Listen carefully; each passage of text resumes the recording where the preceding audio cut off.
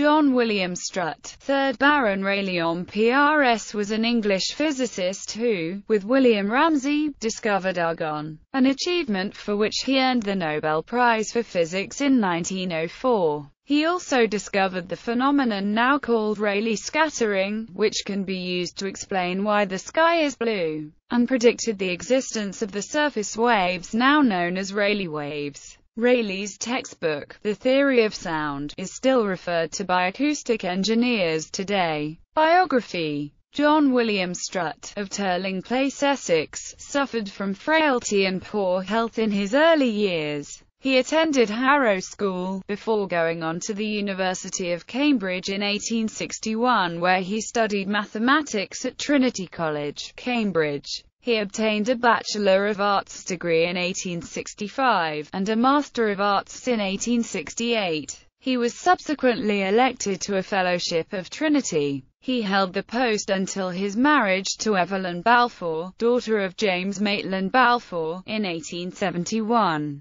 He had 3 sons with her. In 1873, on the death of his father, John Strutt, 2nd Baron Rayleigh, he inherited the barony of Rayleigh. He was the second Cavendish Professor of Physics at the University of Cambridge, from 1879 to 1884. He first described dynamic soaring by seabirds in 1883, in the British journal Nature. From 1887 to 1905 he was Professor of Natural Philosophy at Cambridge. Around the year 1900 Lord Rayleigh developed the duplex theory of human sound localization using 2 binaural cues, interaural phase difference and interaural level difference. The theory posits that we use 2 primary cues for sound lateralization, using the difference in the phases of sinusoidal components of the sound and the difference in amplitude between the 2 ears. In 1919, Rayleigh served as president of the Society for Psychical Research.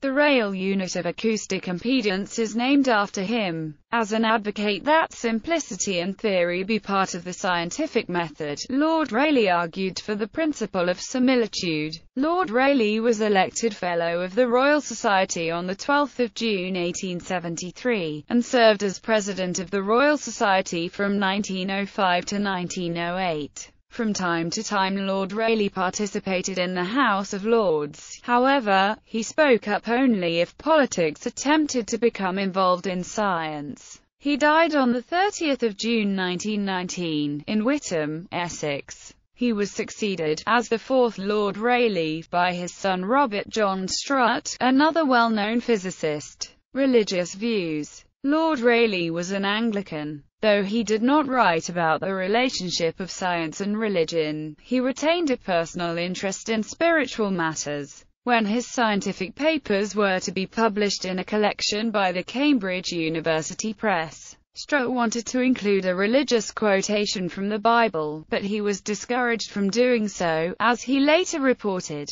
When I was bringing out my scientific papers I proposed a motto from the Psalms, "The works of the Lord are great, sought out of all them that have pleasure therein." The secretary to the press suggested with many apologies that the reader might suppose that I was the Lord. Still, he kept his wish and the quotation was printed in the 5-volume collection of scientific papers. In a letter to a family member, he also wrote about his rejection of materialism and spoke of Jesus Christ as a moral teacher. "I have never thought the materialist view possible, and I look to a power beyond what we see, and to a life in which we may at least hope to take part. What is more, I think that Christ and indeed other spiritually gifted men see further and truer than I do, and I wish to follow them as far as I can." Rayleigh honors and awards. Craters on Mars and the Moon are named in his honor, as well as a type of surface wave known as a Rayleigh wave. The asteroid 22740 Rayleigh was named in his honor on 1 June 2007. The Rayleigh, a unit of acoustic impedance, is named for him. Smith's Prize. Royal Medal. Matteucci Medal. Member of the Royal Swedish Academy of Sciences. Copley Medal. Order of Merit. Nobel Prize for Physics. Elliott Cresson Medal. Rumford Medal. Bibliography. The theory of sound volume. I. The theory of sound volume 2 or scientific papers. Scientific papers. Scientific papers. Scientific papers. Scientific papers. Scientific papers.